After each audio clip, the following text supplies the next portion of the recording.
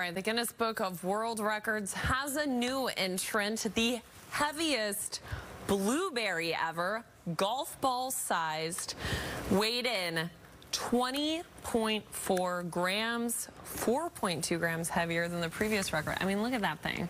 Doesn't even look like a blueberry, right? It looks like a, I don't know, maybe like a plum. The Costa Berry Farm in New South Wales, Australia, said the Eternal Variety blueberry took 12 months to grow, and horticulturists said they knew it was looking great even before harvest, but not until they actually picked it did they know how berry special this blueberry was. Now, my question is, do you think it's juicy and flavorful, or do you That's what I was wondering. Yeah, it looks like it.